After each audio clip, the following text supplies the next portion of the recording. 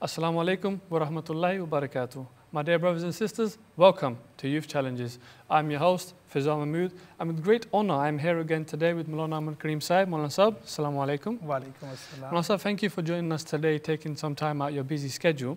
So Moulana Saab, this topic that we want to discuss today is a very interesting topic. A number of our viewers have actually requested that this topic be discussed on our show, and the topic we are referring to is arrogance. Arrogance and snobbery, whilst they might appear to be the same thing, slightly different in their essence, nevertheless, this is a topic which needs to be discussed because I fear that a lot of young Muslims especially don't realize that being arrogant is actually forbidden in Islam, to the extent that it has been remarked as haram by many scholars, which we will get into in due course. But firstly, to begin, Moulana Saab, what do we mean by arrogance? Yes, arrogance means a person thinks that I'm superior to others. So this is a feeling, a person has it, and there are the different levels. One level is that a person, he feels that he is even superior to Ma'azallah, to Lord as well. So it is the utmost, the level of arrogance. I'm greater than Lord. Like Firaun, like Namrud, they made this claim, we are Lord, right? So this is the one level of arrogance. The other one is that, like Qawm Aad and Qawm Samud, those nations, they said that, okay, there is a divine power, but these prophets are not, we are more better. So they don't, they feel that they are better than these prophets. So this is second level of arrogance. Third level of arrogance is that a person thinks about your fellows. You are better than all these fellows. And the feeling, this feeling you can express in many ways. Some people, they show their mood, and they cannot, listen any sort of, if you make any comment, you can't bear the, why? Because this feeling of arrogance. Definitely. And so, in its essence, it is when someone believes that they are superior to another. And I think this is a common kind of trend that you can find in this day and age especially. A lot of people, they do kind of compare themselves to other people and think to themselves that I'm better than this person. And how we should be as Muslims has kind of got lost. And similarly with snobbery, that's also the similar sort of thing, but that's more so that you're showing off. You're showing off your lifestyle, your characteristics to other people, just to belittle them and show them that you're better than them. Yeah, so basically, what happened? You have this feeling of arrogance. Now, how can I express my arrogance? By showing off. Yeah. So I would like to, make my sort of authority to others. So I have a big car to impress other people. So there are many other tactics. For example, when I'm talking to you, I'm saying that, oh, look at that, the best surgeon of the town, he is my surgeon. I'm getting the best, the way we are doing, showing of why, to impress you. You become impressed, so you accept it. Oh, he is and something Superman.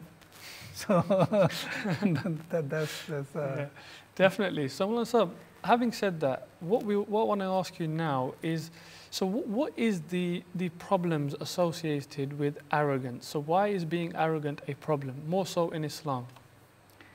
The first and foremost problem of arrogant person is that the person does not accept truth. Because sometimes truth is bitter. For example, if you have any flaw, every person has certain flaws, but the person is not willing to listen it and don't accept it. He says, I'm a flawless person. So he will not accept truth. Like shaitan, that showed that to Allah subhanahu wa ta'ala. And you think about that. Shaitan, who had witnessed the grandeur of Allah subhanahu wa ta'ala, court of Allah subhanahu wa ta'ala, as if a person stands in the court of a king and says that, O king, I will not follow your commands. So how bitter this feeling is. Definitely. So that was the problem. When Allah subhanahu wa ta'ala says to prostrate to Adam alayhi salam, so he says, no, I will not. So he says that, Ana khalaqtani min narin wa khalaqtahu min teen. I'm better than him because you created me from fire. So that is the sentence, I'm better than him. You created me from fire and created him from clay. So that is why I'm better. So why I do this one? So that is the basic thing. The person will not entertain truth, though he admits that in the core of heart he realizes this is a truth, but out of arrogance. Like Abu Jahl, Rasulullah sallallahu alaihi wasallam says that in my age, Firaun is Abu Jahl. Abu Jahl knows that very closely. He had seen the miracles of Rasulullah sallallahu alaihi wasallam, and his heart knows that he is a prophet of Allah. But out of arrogance, why accept this truth? Even at the time of death, when the person who tried to kill him, he said that, take my neck a little bit down, so people can see that the long neck, this is the one of our, the chief of Makkans. So this is the arrogance. Wow. Moulana Saab, that is very beautifully summed up. And, I think the significant thing that we need to take from that, my Muslim brothers and sisters, is that arrogance was a characteristic trait of Shaitan himself. Now this expresses the severity of the matter, and so an arrogant individual essentially resembles Iblis. He resembles Shaitan. Yes, absolutely, absolutely. It is against Iman. One side is faith, one side is against Iman. That is why there is a hadith, La yadkhulul jannata man kana misqala fi zarratin kibr. Misqala fi qalbihi zarratin kibr. In the heart, even a tiny mustard seed size, a person has arrogance. He will not enter in paradise. On the contrary, there are another hadith. If a person has a tiny mustard size of Iman in a heart, he will go to Jannah. Oh, wow. So look at that if you compare both of them. So it is contrary to Iman. That is why the person will not. Why Namrud did not accept it? Why Firaun did not accept it? Why Shaddad did not accept it? Why Abu Jahl did not accept it? They had seen the miracles. Even the Saleh alayhi salam's nation, they asked the Saleh alayhi salam, okay, there is a mountain. If your Lord, bring the camel from that mountain, we believe on you. So the Saleh alayhi salam, he made dua, and then she camel appeared from there, but they didn't believe it. Because of arrogance. So definitely, Moulana Saab, I just want to focus a little bit on the hadith that you just pointed out, where the Prophet ﷺ mentioned that anyone with an atom's worth of arrogance will not enter into Jannah. Now, Moulana Saab, this is very, very significant, because someone could be the most pious person that they could spend their entire life doing charity for others, being an upstanding member of Islamic community, and just praying their salah, doing good deeds, and just because that person is arrogant, he will not enter Jannah effectively.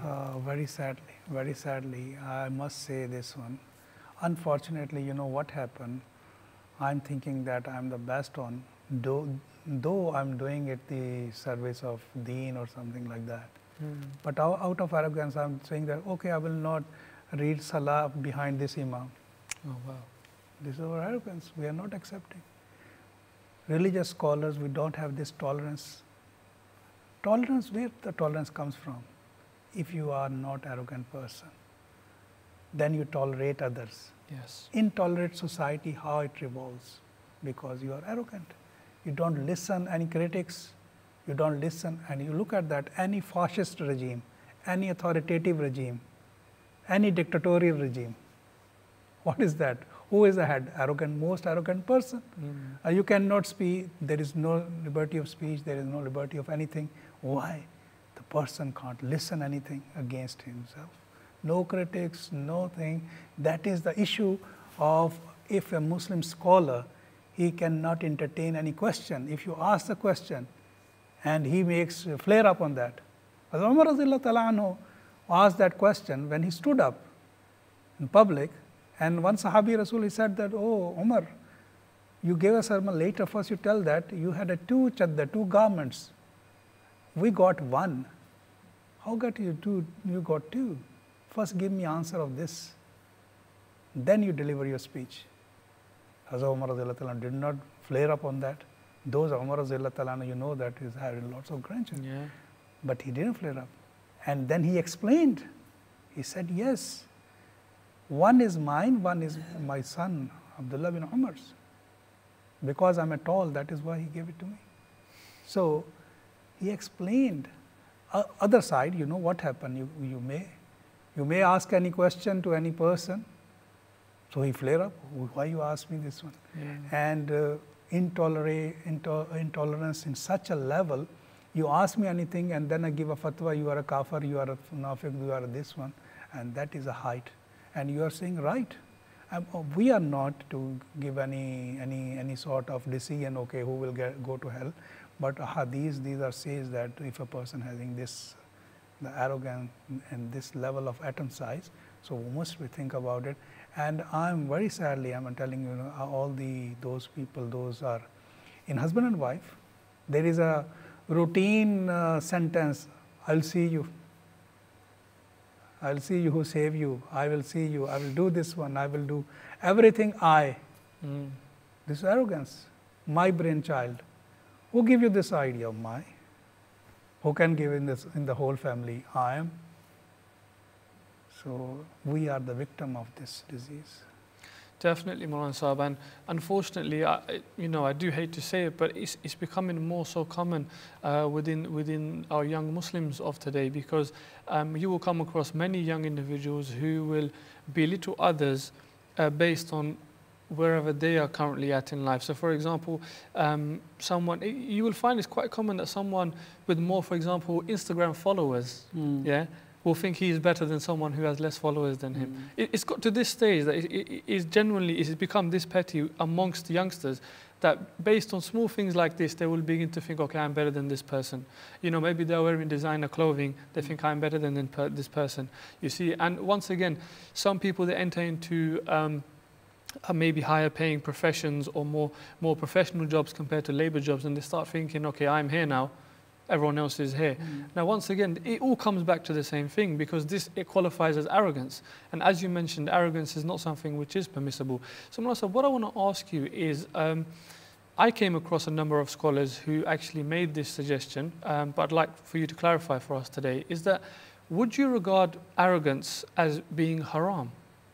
Yes, it is totally haram.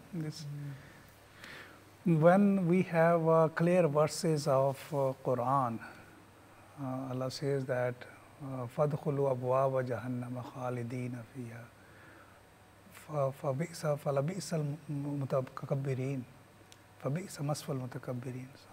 What a rest destination of mutakabbirin. For them, the doors of hell would be open and they will enter in that. There are the clear verses of Quran.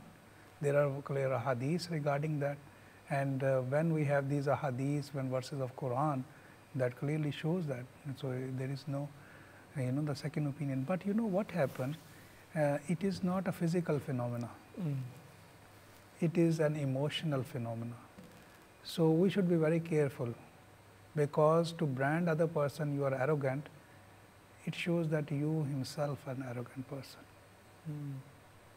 If you are finding faults others, so there must be some correction needed in yourself. So it is sort of, the spiritual phenomena. Yes, if a person loud and clear says that, yes, I am, he announced that, then we know that he is an arrogant person. Yeah. Or if he makes any action like that, like the dictatorial action or he's doing it, then we say that, okay. But if we don't have any solid, proof, then we don't say. For example, if a person is a moody in a family, who is arrogant? We make up in our family, if a person is a silent or shy, so he is an arrogant person. Yeah. He is not talking to other people. So we should be very careful by branding other people as arrogant. Yeah, definitely, Moulana Saab. And I think it's a good thing you mentioned that, because I believe the term arrogant has become very commonly used, and it's beginning to lose its meaning, that people accuse others of being arrogant. even if, for example, they're just shy, as you mentioned, they're not speaking when they're in a group of people. But once again, you're beginning to assume what someone is like, and that in itself is not actually permissible, because you should always think the best of other people in Islam. That's right. So, Moulana Saab, moving on, just I want, if you could clarify some of the different types of arrogance. Yes, actually, as I told you that the levels are, a person thinks about, I'm here, I'm here, I'm here. And types, you say that a person expresses arrogance with speech, person expresses arrogance by his gestures. Yeah. So, Allah says that he was walking on the earth arrogantly. So, they think that they can touch the height of the mountains. Yeah. So, they can tear apart this earth. So, these are verses of Quran. So, definitely. On the other side, Allah says that those are humble people. وَعِبَادُ الرَّحْمَنِ يَمْشُونَ عَلَى الْأَرْضِ هَوْنًا. They are walking very humbly on a face of earth. Meaning your physical gesture also. When the other person are shaking hands, there is a very, very, the interesting and very informative for us when Rasulullah sallallahu alaihi wasallam, had a handshake with other people. So Prophet sallallahu alaihi wasallam moved his whole body towards that person. It is also a gesture of arrogance. I am holding your hand and I am looking at there. Yeah. So, and Prophet sallallahu alaihi wasallam did not leave the other person's hand till he left the hand of Rasulullah sallallahu alaihi wasallam. So this is the physical gestures. That is why Quran Allah says وَقَضَى رَبُّكَ أَلَّا تَعْبُدُوا إِلَّا إِيَّاهُ وَبِالْوَالِدَيْنِ إِحْسَانًا إِمَّا يَبْلُغَنَّ عِندَكَ الْكِبَرَ أَحَدُهُمَا أَوْ كِلَاهُمَا فَلَا تَقُل لَّهُمَا أُفٍّ وَلَا تَنْهَرْهُمَا. Uffim means don't make shrugging your shoulders, your physical gestures. The other thing is that you're speaking, and in speaking, what happened? You don't entertain any sort of critics. Oh yeah. If anybody critical, so you become enemy on that person. But on the contrary, you appreciate praise. Everybody is praising you. You are the one of the best of the person, apple of eyes of everybody. When you go to there, so everybody say yes, he is Mr. So then you realize, oh. If those people are not giving you this protocol, you don't go there. Yeah, Faizan, we can judge ourselves. Am I have this sort of feeling? My friends, critics, give me some critics and I become angry, or I correct myself, I reflect on that. For example, my friend says that you are a smoker, and instead of saying, okay, everybody is smoking, so what happened, what is wrong with me? Yeah. So I become angry, or I think, yes, thank you for you correct me. The other side is that if a person are praising and I say, all right, what happened here and everywhere, any boss, they have some people, those who are always, give a better service, you are the best boss. Yeah. So boss always give them raise because of this feeling of arrogance. Yeah, definitely. So Moulana Saab, we discussed arrogance in its essence. We've also discussed some of the traits that an arrogant person has and some of the issues with being arrogant. So what I want to ask you now is with regards to remedies. So how can an individual who does have this arrogant trait in them kind of rectify it themselves? How can they change their behavior? What would you recommend? Sahaba Ikram asked Rasulullah sallallahu alaihi wasallam, O Prophet sallallahu alaihi wasallam, tell us regarding the dwellers of Jannah and dwellers of Jahannam, who would be? So Prophet sallallahu alaihi wasallam says that the arrogant and tyrant people would be the dweller of Jahannam, hell, and submissive and humble and weak people would be the dwellers of paradise. First of all, a person must keep in the mind Allah subhanahu wa ta'ala's pleasure. If I would like to earn the pleasure of Allah, so then what happen? I become humble. Yes. If I not become humble, I will not earn the pleasure of Allah subhanahu wa ta'ala. So when you keep in your mind, I cannot get the pleasure of Allah subhanahu wa ta'ala, and then automatically you will start acting upon it. So then what you're going to do when you start acting upon it? So, thank you, Moulana Saab. Sorry, Moulana Saab, we're just going to take a short break here and we'll resume after the break. So dear viewers, please stay tuned in and we'll meet you after a short break. Assalamu alaikum wa rahmatullahi wa barakatuhu.